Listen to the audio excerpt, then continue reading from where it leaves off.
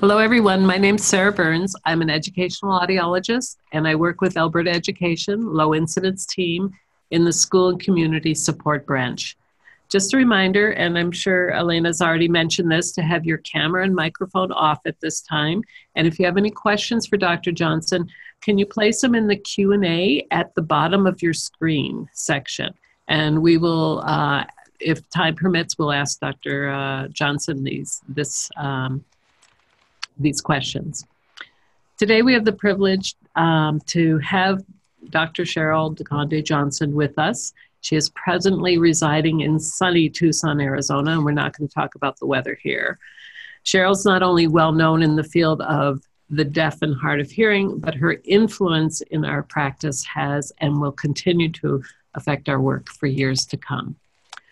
Her contributions span a number of disciplines, including educational audiology, teachers of the deaf and hard of hearing, speech-language pathology. Her work in the area of self-esteem, self-advocacy, educational audiology, and management issues in the school environment as it relates to children who are deaf and hard of hearing has guided many of us over the years. Today, Cheryl will be speaking about single-sided deafness and the implications for self-esteem and self-advocacy. With this very short introduction, I'm handing this over to Cheryl. Welcome, Dr. Johnson.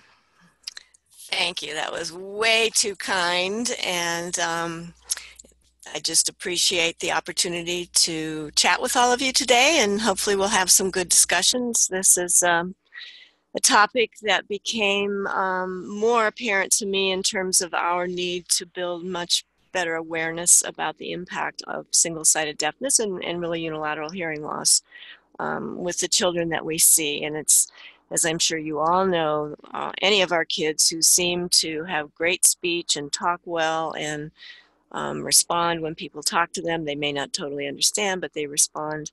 They present a different picture to our educators who aren't familiar with deaf and hard of hearing children. And so they are often under unreasonable expectations for their participation, and their behavior is often attributed to other things than their hearing loss. And so that's really kind of the focus of this presentation today.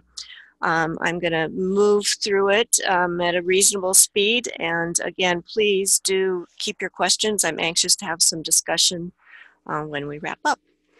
So let's go to the first slide. Second slide, actually. And I wanted to just start to sort of set the stage about how important this whole idea of self-identity, self-esteem leading into self-determination, self-advocacy. And I think for me, what was really important is that we've done so much work to have students become better self-advocates for their needs.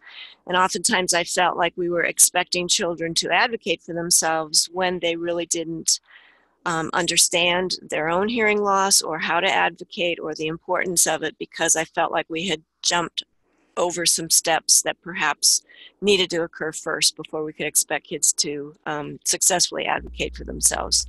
So this little roadmap is sort of some steps I see that are really important, and obviously the path could be a bit different for different children, but promoting the development of identity and self-esteem is absolutely critical from the very beginning. This is something that begins at birth through early childhood with parents and their children, and then continues as those children develop.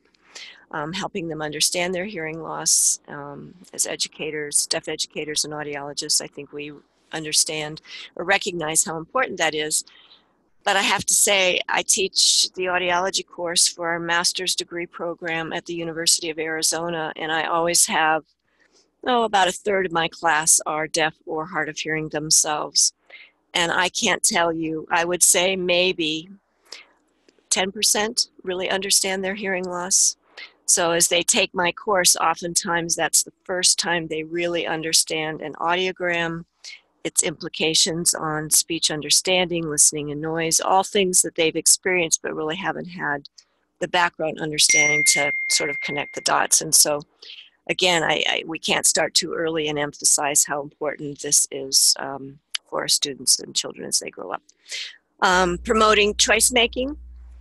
I remember back when I was working in the schools and colored hearing aids first came out, and I was a huge proponent of that, as well as the colored ear molds. And I remember laying out the old phonic ear keychain with the different colors and offering a student to pick their color, and the parent sitting next to me is hyperventilating because, oh my gosh, why would you ever have a bright color of a hearing aid? But it goes back to having a voice and a choice for children in the decisions that we make about them. And it's more than just picking hearing aids, but all kinds of communication accommodations. Encouraging children to problem solve so that they learn the implications of the decisions that they make. Developing understanding the process of goal setting and planning so that they have goals, particularly in the area of communication and interacting with their peers, how they may go about that, planning, trying, evaluating how it goes, making changes based on what their results were.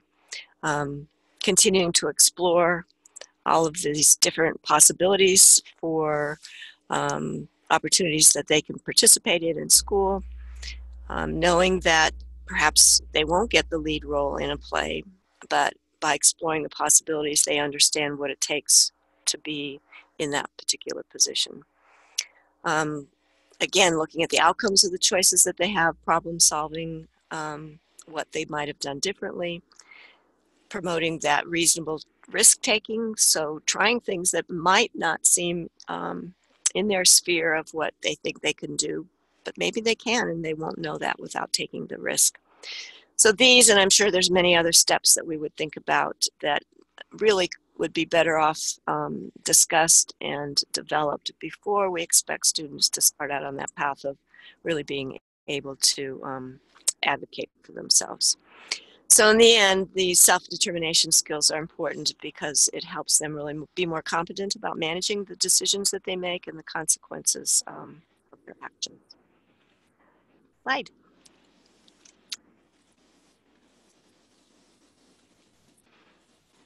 So I'll start with some takeaways for this presentation, just in case you get bored and want to get to the end first. We'll start right there.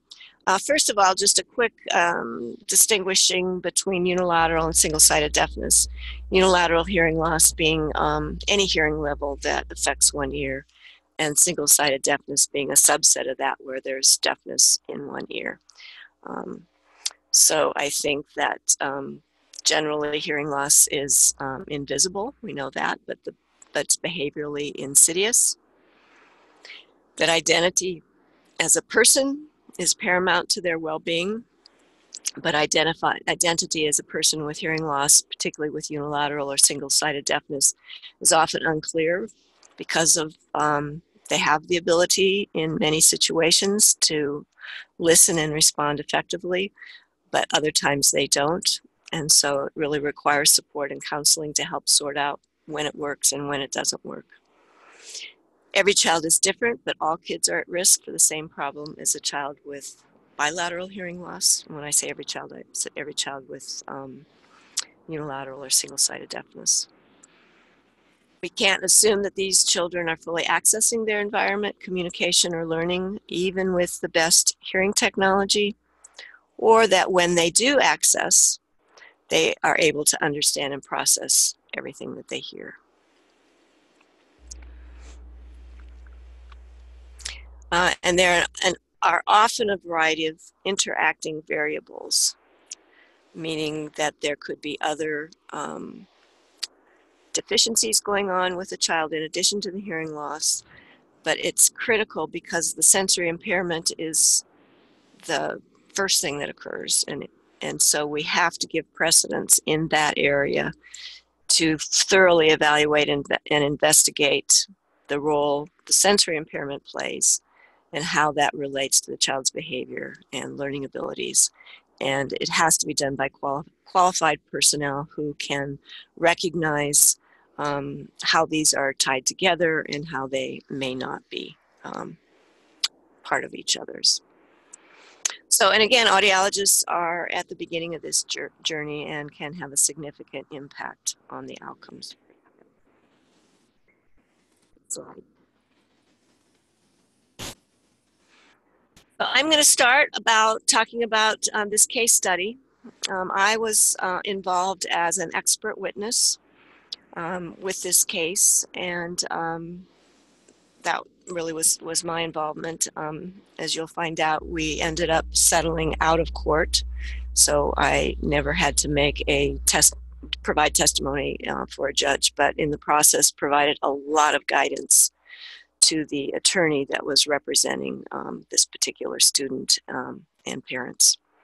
So here's Kevin, and this is not his real name, but he was the other guy in that first picture. I forgot, we skipped right by the first slide, but Kevin is the young man in the picture, and the other little girl is Allie, and Allie's mother heads up the microtia atresia support group that some of your families might be part of. So back to Kevin. Early history. So he is now 13. He's lived with his grandparents since he was 4. He was adopted by them at 6 along with his younger sister.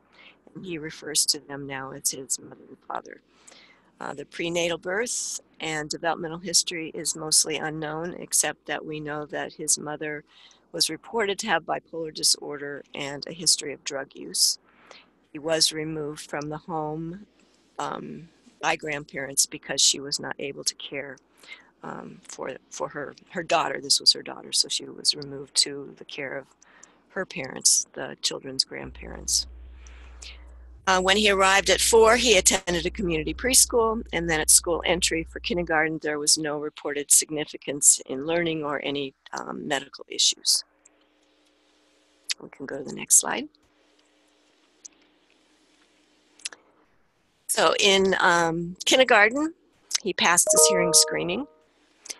The teacher, however, noted in her notes about the progress he was making that he had difficulties with listening comprehension, and talked these over with the grandmother, the mother now. And during the summer, she did consult a pediatrician.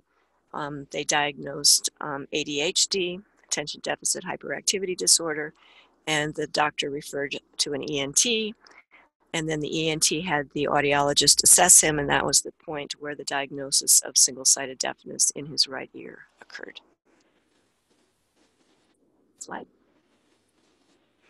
In first grade, then, his mother referred him for special education, and I am going to do my best to explain our terms in the U.S. Many of you may be familiar with them, and many times there's very much parallel language in Canada. So I'm not specifically sure about Alberta, but assume that as I explain these, there will be a corollary type of regulation or team that's available there for you.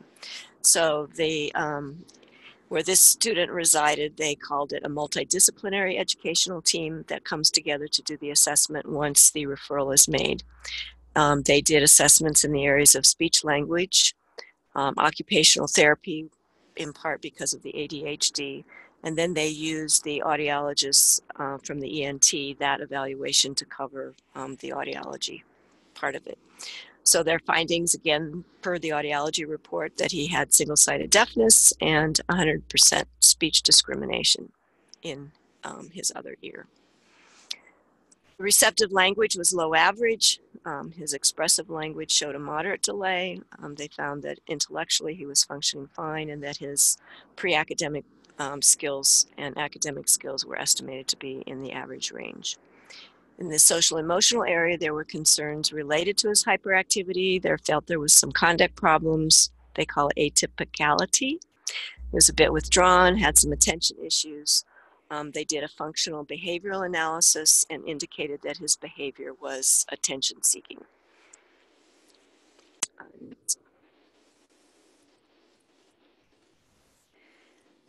So at his eligibility meeting, and again, in the US, we have a meeting that first sees if the students meet eligibility for special education, followed by a meeting that actually designs the individual educational program that the child will receive. So they identified his primary disability as other health impaired based on the ADHD, and his secondary disability is speech and language impaired. Neither the district audiologist or the teacher of the deaf or hard of hearing was invited to be present or part of the assessment or the eligibility or IEP meetings.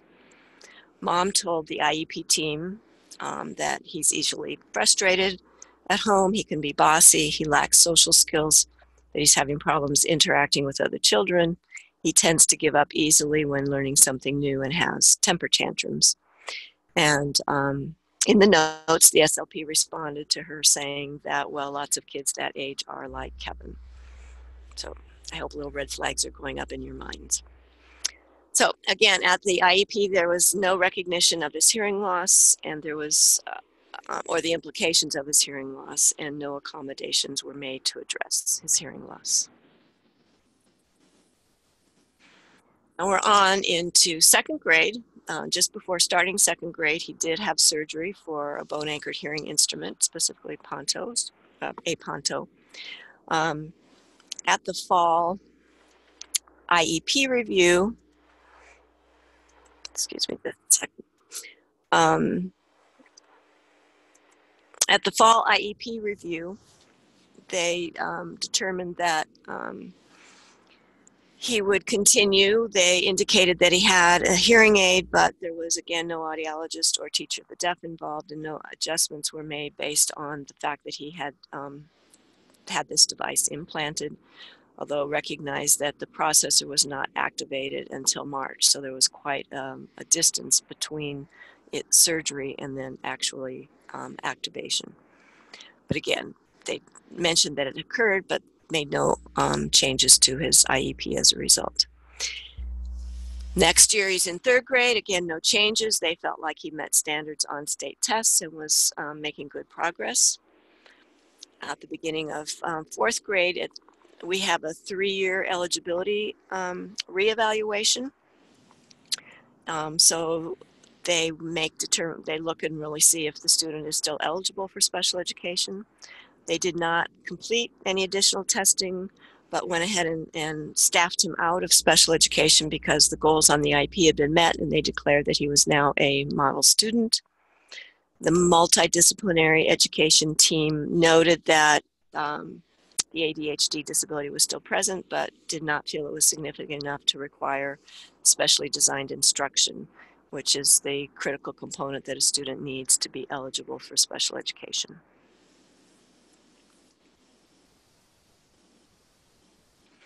His grades at that time were mostly B's and C's, but he did have a D in math and actually an F in his fourth quarter. And on the state tests, he was minimally proficient in math and partially proficient in English language arts. So even though he was staffed out, there's still some questions about his school performance. Fifth grade, again, now he's not receiving any special services. His grades in math were a C. Quarter 3, he had a D. His reading was C-, and he, again, had a D in quarter 2. So grades are done as a semester reporting, but they also have interim reports for quarters, so that's why you see that. And he was partially proficient on all of his state tests. Now we're coming to 6th grade. And in the fall, we began to see reports of discipline issues. There were 3 in 1 month, centered around inappropriate language. He threw an object at a student and ended up with in-school suspension. At this time, his mom requested that there be another special education evaluation, again noting the decline in grades, behavior issues, and concerns with his hearing. So the multidisciplinary educational team, again, did not include the educational audiologist or teacher of the deaf. Noted in the reports, he fails his hearing screening annually. That's interesting, since he has a device. Anyway, they stated on the IEP that his current difficulties are not primarily the result of the adverse impact of deafness in the right ear, and they determined that additional assessments were needed to look at eligibility again. So they wanted to look at his general intelligence, academics, communication, social emotional functioning, motor sensory, and they did another functional behavioral analysis because of his behavior.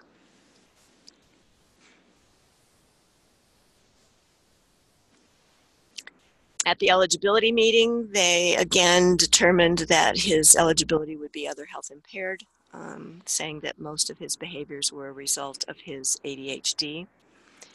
Again, they made the statement that his difficulties were not primarily the result of the adverse impact of deafness in the right ear. At this point, Mom asked for evaluations related to audiology and hearing impairment, and that the eligibility include hearing impairment, and the school district denied that request. And she asked for an independent educational evaluation at school expense, and the district denied that because they had not conducted their own evaluations in those areas. And the way it works in the US is you can't get an independent evaluation unless the district has already done their evaluation so that there's something to compare to. So they did grant that independent educational evaluation for psychoeducational assessment, which they had done, and the OT occupational therapy evaluation, which they had done. So at that point, Mom filed a due process complaint, meaning that she did not support the recommendations the school were making, and she refused to sign the paperwork. And so once the IEP meeting was scheduled, so remember that first meeting there was eligibility, the next meeting is to develop the IEP, she's told the school that she's bringing her attorney. And at that point, the district decided to invite the educational audiologist to attend.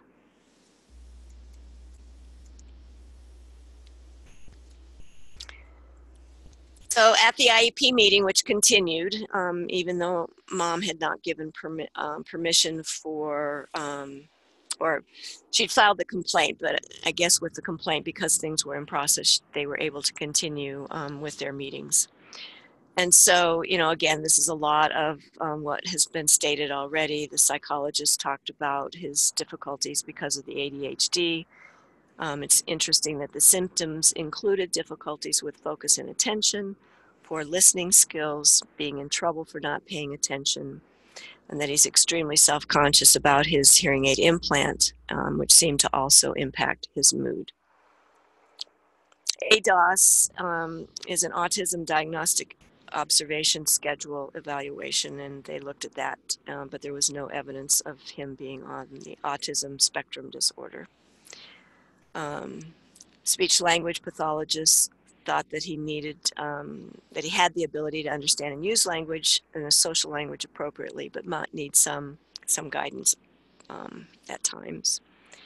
And there was no real concerns on the occupational therapy summary.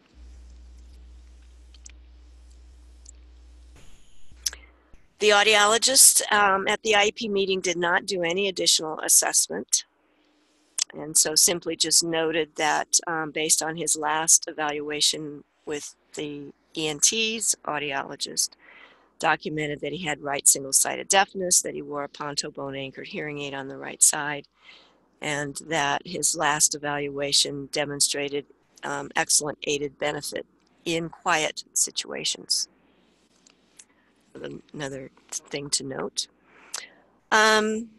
So what they agreed on in terms of needs is that they could increase his communication ability by recommending some kind of hearing assistive technology, either a classroom or personal FM amplification device. So this is the first time that that's been suggested for him. They did not pursue special considerations, and this is a unique part of our IEPs in the US for children who have deafness, deaf or hard of hearing, behavior issues, or are blind, visually impaired. And there's something called special considerations for each one of these populations.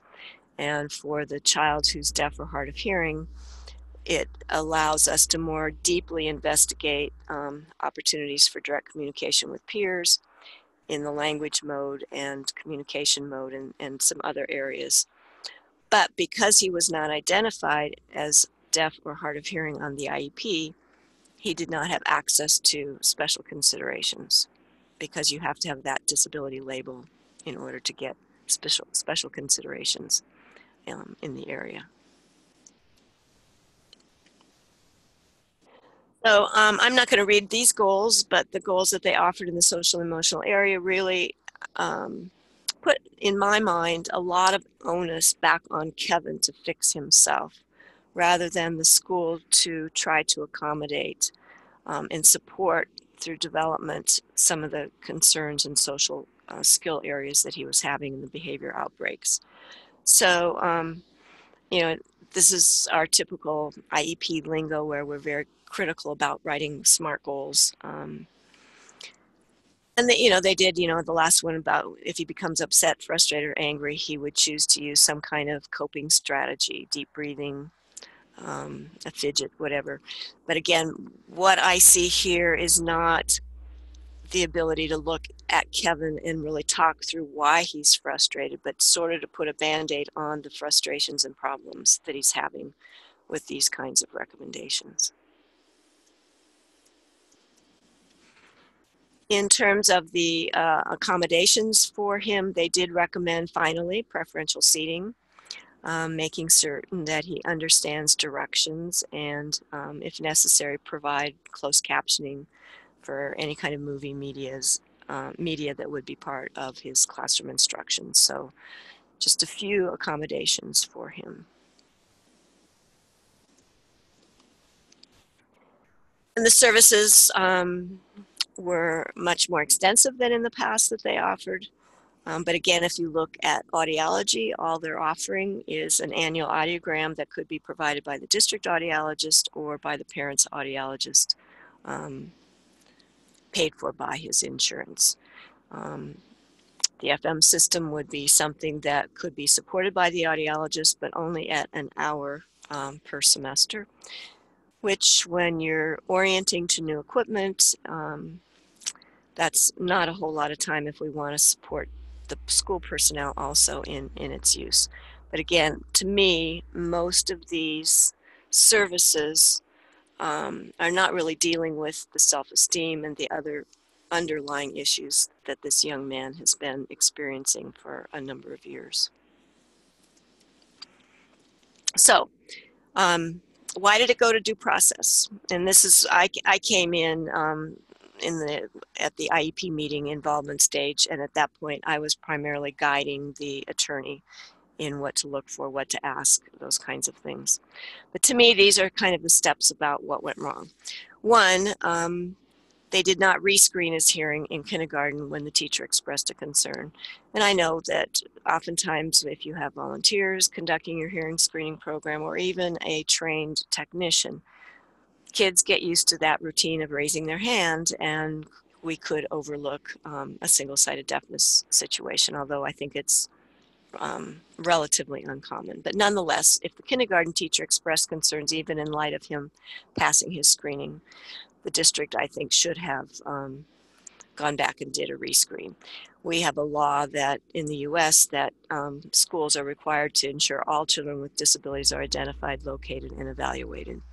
So it would be there that would be one law that that was not observed. This assessment, they did not conduct the assessment according to the requirements of our federal law, the Individuals with Disabilities Education Act, because they did not do a full evaluation in all areas of suspected disability, including some functional performance assessments. But again, they didn't recognize that the hearing loss was part of the disability. But in the end, that failure to conduct those assessments is a denial of that child's free and appropriate public education. So, as part of all of that, they didn't recognize the possible implications of single-sided deafness. They didn't identify the hearing impairment as a disability category, didn't address the special factors, and they also didn't offer a 504 plan once he was staffed out of special education. In the US, a 504 plan simply provides people with disabilities access accommodations. It does not provide specialized instruction. But it's critical that even if you don't have instructional needs, you need to have access and access to your learning environment, or what's going to happen is you're going to develop more problems that will require special education. So through the due process, the attorney went ahead and brought in myself and again a speech language pathologist outside of the school to do these independent evaluations. And I was so lucky to get hooked up with this marvelous speech language pathologist. I can't say enough about how thorough she was and how much she understood the implications of hearing impairment on this young man, but in general on the ability to function in school and the impact for language. So first test that she gave was a clinical evaluation of language function, the SELF. And what she found is there was a significant difference in understanding language and then how he was able to express himself. And also the difference between semantic knowledge and the ability to apply memory to language tasks. And you can see here the percentile ranks if you just look at those in language. Memory is very low. Expressive language is quite low. So again, in summary, it was hard for him to deal with some of these more higher level metalinguistic skills that are needed to really interpret and understand complex language. And so she said we would expect him to have processing problems and some other language issues that would impact his academic performance. In the test environment, she noticed some struggles. That he would get frustrated and would bang his chin on the table and actually start crying when he was really, really struggling. His productions were characterized by false starts, stopping, restarting, and very long pauses. So he needed extra time to formulate answers and would make many self-corrections even after an item had passed. So he was still mulling over what he had said and wanting to make corrections. So this is that processing time that we talk about is so important. And her comment was, in a classroom, if Kevin is rethinking things, the rest of the class is moving ahead, and he is likely to be frequently lost throughout his school day. Overall, Kevin's scores may appear to be better than his actual functioning, as a great deal of effort and self-correction was noted. And in a rapidly paced classroom, he does not have the luxury of time that the testing environment affords.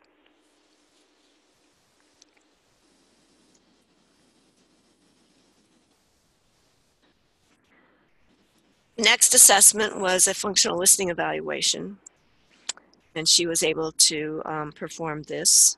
And what's interesting to note here is the difference in his scores when we use common phrases, which are simple phrases like the bus is here, it's time to go, things that would be very simple for a person with single-sided deafness to repeat because there's so much context in those phrases. And if you look at the scores, you can see that all of them are in the 90% range. So then she switched to nonsense phrases, and this really looks at how he understands a word without any context.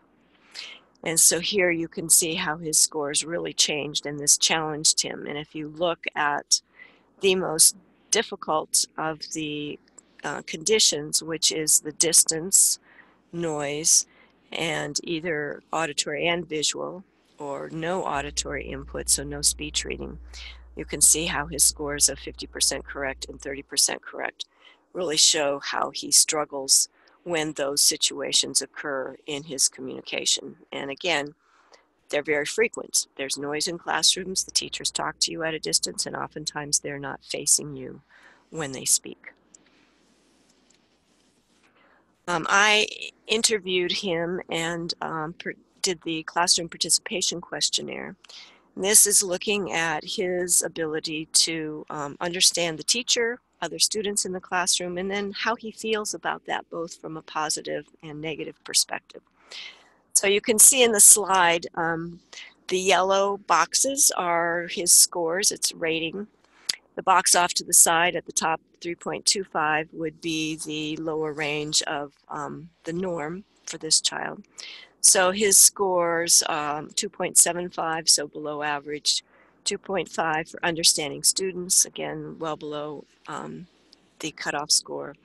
How he feels about it, 1.25, again, well below. He does not feel good at all about communication with other children. And then the negative effect, his levels of frustration and being upset and unhappy in discussions also were significant.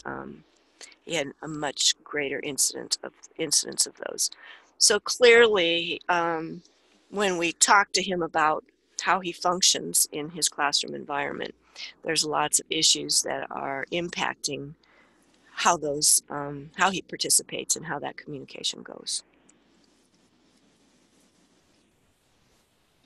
So some of the implications of this particular case study that I think were really important and included in my report were just, first of all, his identity as a person. This child had a rough beginning with his mother, and maybe there's some feelings of rejection, although I think the adoption process with his grandparents was very smooth, and everything I observed with his relationship with his grandmother, I didn't observe him with his grandfather, were very positive and very warm and loving. So I think he's in a good environment, but you just wonder about his general identity. And then you add on to that a person with hearing loss. And my sense with this is, if we deny that all of the issues that he's experiencing are not associated with the hearing loss, then how does he think that hearing loss plays out in who he is as a person? And if the school continues to not acknowledge how that might impact him, I think that's very hard on a student or a person. And so I think in this case, and we found later on too through counseling that he thought that that was just something that he had that couldn't be dealt with, and that there was all these other problems, yet the other problems in many ways were associated with the hearing loss and the lack of ability to really work on that early on in his life. And then when all of the accommodations and support were taken away, when he was removed from special education, and the fact that he was moving on into adolescence, his behavior and school performance really spiraled. So the school never recognizing his hearing loss was a factor, and the fact that they really put the focus on his behavior, I think, was really misplaced in the support for his challenges. And then overall, obviously, his rights were denied. So again, the SLP made a great summary statement in her report. An unawareness of the effects that single-sided deafness can have on a child's academic performance can lead to a reactive or failure-based approach towards intervention. By recognizing the significant effect of Kevin's hearing loss, supported intervention efforts can be proactive and can lead to successful academic and social functioning.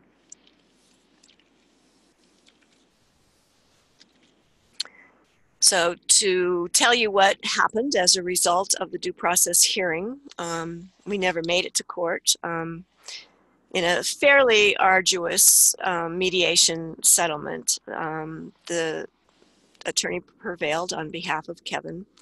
They had already placed him in a private school that following fall as a 7th grader because the mother she just couldn't face having him go back to his other classroom, even though the school offered him to go to a different school. The school that he went to was a charter school for children with learning disabilities. And so it was quite interesting because there were 3 other students there that had hearing loss in this category of what we kind of call minimal, mild, unilateral, single-sided deafness. So he found some other students that had similar listening and communication needs that he had. The district had to pay big time for services, so they're paying for his private school placement until he exits the education system, so from 7th grade on. They're paying for an FM system for him to use at that school. They're paying for counseling services. It turns out the counselor at this school for kids with learning disabilities has a husband who has single-sided deafness. What more could we ask for other than maybe the counselor themselves? So in the end, the placement has served him well, and he's struggles still, but through counseling is making some really good progress. So again, just reflecting on this case, I keep going back to identity and social emotional development and how those considerations are just paramount to how any child functions. And that, we've got to have a handle on identity and support for developing that identity that then crosses over into how kids relate with other kids and how they develop social communication skills. And again, the fact that his hearing status was never recognized or factored into how he functioned, I think was a major issue.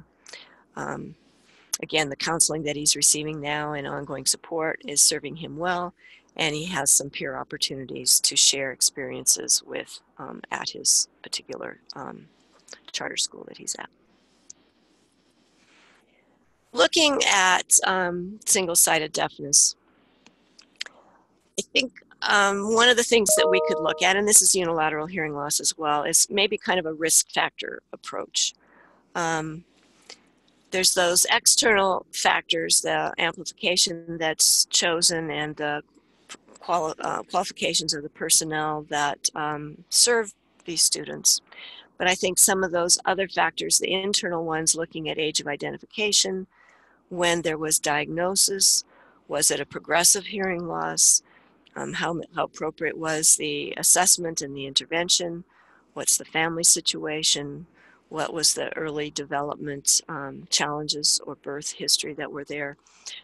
The more of these issues that enter in, I think the more risk factors we have and the more these children are at risk for having significant school problems. And so that may be one approach as we're looking at this population of children, is to make sure that we have looked at all of these internal factors and then looked at whatever external support they're being provided.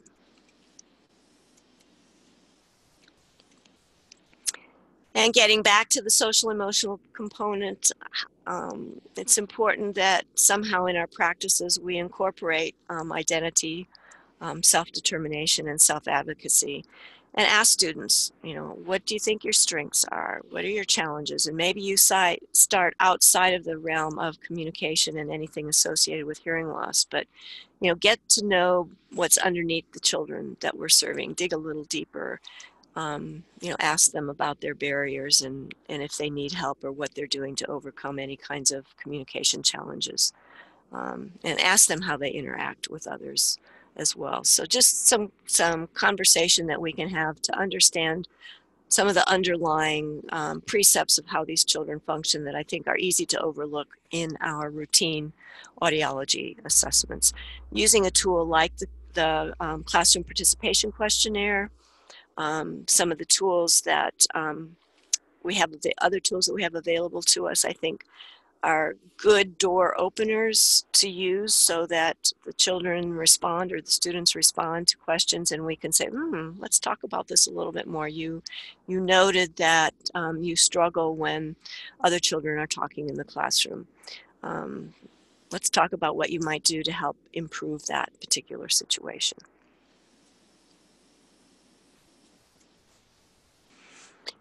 I do want to recommend a guidance document that's on the Educational Audiology Association website. Because these advocacy statements and guidance documents are written for school administrators, parents, teachers, not specifically for audiologists, we did pull all of these categories together because we felt that from their perspective, they kind of have similar behaviors and implications, even though we know that the accommodations and interventions may be very different. So we've just called this group MUSD, minimal, mild, unilateral hearing loss and single-sided deafness, to have some kind of an acronym. And so the document provides a bit of an introduction and overview, what we would recommend in terms of educational audiology-oriented evaluations, so things that look much greater at functional assessments, how children function in their school environments. I think back to the audiologist of Kevin, who diagnosed the hearing loss and only did speech discrimination and quiet, and how we could expand on our evaluations to really look at listening and noise. In the sound booth, we can simulate by lowering the level, distance listening perhaps, but looking at more functional characteristics of hearing loss so that we don't misrepresent how that child actually functions. It includes some technology considerations, obviously the accommodations that we would recommend in intervention, and some of those are laid out for each of the unilateral hearing loss or single-sided deafness. And all of the statements are supported with research. So I think it's a nice document if you're struggling at your school district level about supporting these students who have these more, what we used to call minimal hearing losses. All right. So in closing, I think as audiologists, because we're that very first, oftentimes, point of contact, that we've got to get it right. And so I just think that so much of this is about awareness for educators outside of deafness. And again, our kids act like they can hear and talk, so that's the perception, and we don't always recognize the extra energy, fatigue, other things that go into having to perform up to that standard, as well as getting back into some of those identity, self-esteem issues. So I'm going to end there. I hope that we have at least 10 minutes for some questions. And Sarah, I'm not sure if this goes back to you to field questions, but I'm going to just wait and see what happens next. Okay, thanks, Cheryl. This was great. It really reminds me of so many children I met over the years, and I'm so pleased that we're beginning to have recognition of their needs. We're going to wait a couple of moments just in case there are some questions. Remember to put them in the Q&A at the bottom of the screen. And we'll, if you don't mind, Cheryl, for a moment, we'll see what comes up.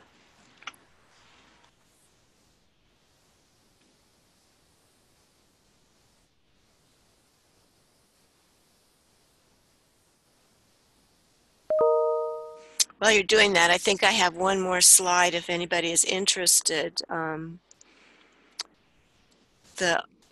the speech language pathologist that I worked with, we published an article in the Educational Audiology Journal. It's not called that anymore, but I can never remember the new name. There it is, Journal of Educational Pediatric and Rehabilitative Audiology.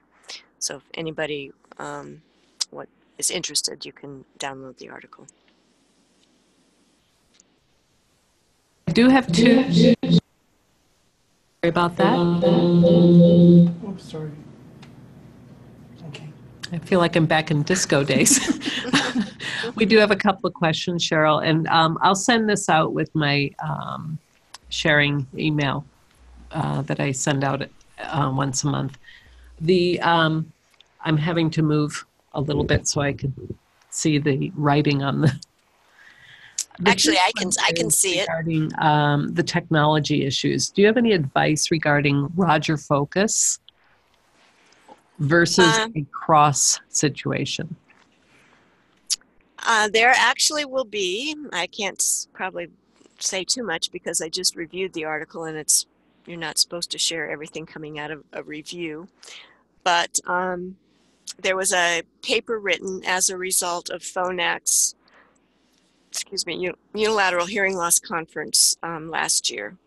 And there are some specific recommendations for when you would use cross and focus from that conference that the kind of consensus panel that was brought together included. So watch for an article.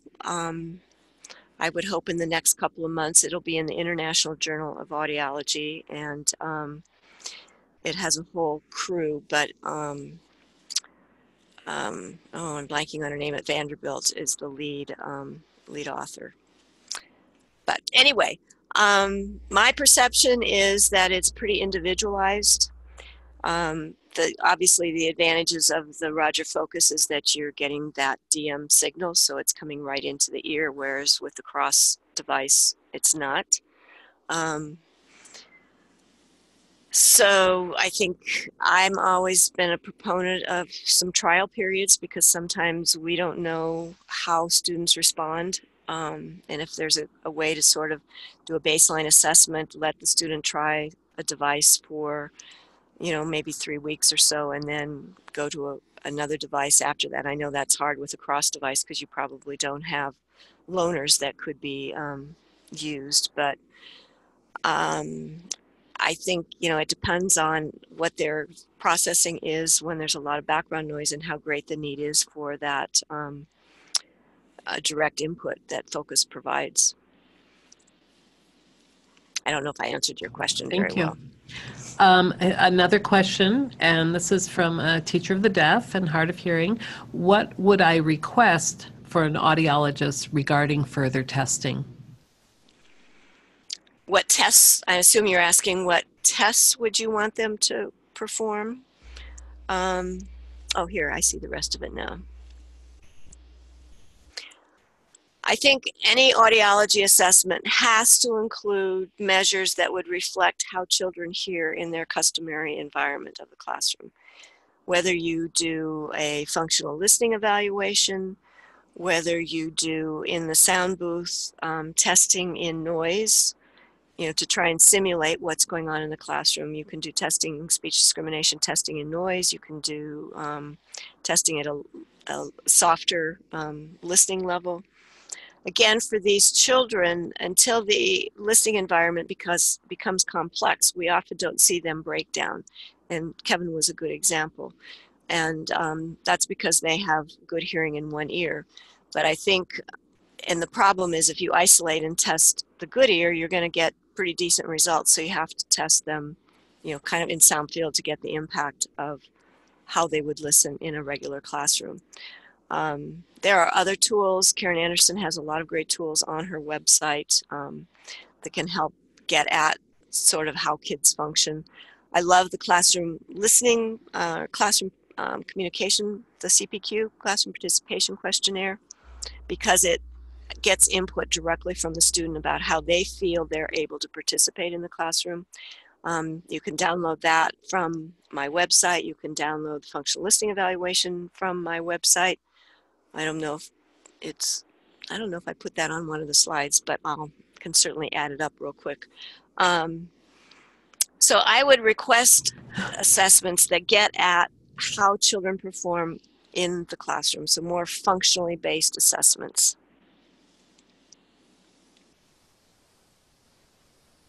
I'll send out your website information as well. Okay, great. One more question. Actually, a couple more questions. This from an audiologist, an educational audiologist who works with dispensing audiologists. I'm finding one of my challenges with MMUSSD, I'm not sure how I'm going to pronounce that, is the lack of recommendation of assistive technology equipment outside of a hearing aid, DM equipment, for example, from the initial diagnosing audiologist. It then becomes more of an uphill battle as a new team member to get buy-in for the kids to get this equipment for school use. I guess we're looking at how can we bridge diagnosing audiologists to make those recommendations for technology. That's, I think, part of the awareness that we have to build, is to help the diagnosing audiologist recognize in cases like this and the many other ones that we're all aware of, that it has a significant impact. And because the diagnosing audiologist is that first point of contact, we want to get it right. So conversations that you can have with them, this document that is a very simple document to review that the Educational Audiology Association has on MUSD, minimal mild unilateral single-sided deafness. The article that's going to come out from the PhoNAT conference in the International Journal of Audiology provides some recommendations. It has a huge research agenda. The PhoNAC conference proceedings are also available online on the PhoNAC website, and all of those articles would be good support for making sure that we're looking at all kids, regardless of level of hearing loss, thoroughly, and really recognize that our assessment protocols minimally have to include listening in noise, and really I think soft and with and without visual cues, all of those things. And we have to look at context too. We have to make the diagnostic procedure difficult enough that we force the child to break down if they're going to break down. If they do well, then that's another issue. I think the idea of processing time is really important, and that's not something that comes really through in an audiological assessment. So maybe figuring out a way that we can kind of get at that in our testing also. But I think just conversations, a way to share information about what the research is showing, and somehow capitalize on something that happens as an opportunity to go back and say, is the protocol we're using for children sufficient? And is there other things that we can do to improve on it? Because I understand in your system that diagnosing audiologist does include FMDM. In the US, that would be a school decision. So the dispensing audiologist or diagnosing audiologist doesn't have as big a role in the assistive listening devices that are used. A different landscape here. And the final question was maybe related to what your website would be, so that it was related to the classroom participation questionnaire, your CPQ. Mm-hmm. What is your website? Maybe you can just give it to us verbally so people can look that up. Yeah, just www.advantage.com. And it's ADE Vantage, like here, Audiology Deaf Education Vantage. Great. And you can navigate to a section. I think that's it. Wonderfully on time. That's amazing. I want to thank you, Cheryl, for bringing this. I think the conversation will continue in our little cohorts all over the province. We had great number of people joining us today.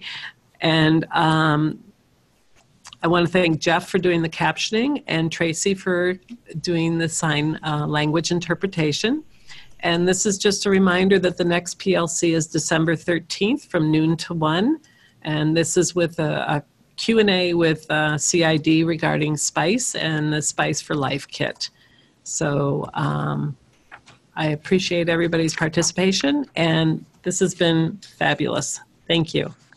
And thank you to the interpreter. I talked a little too fast at the beginning, and I realized that I needed to slow down. So I apologize for getting off to probably a little rough start for you, but you were great.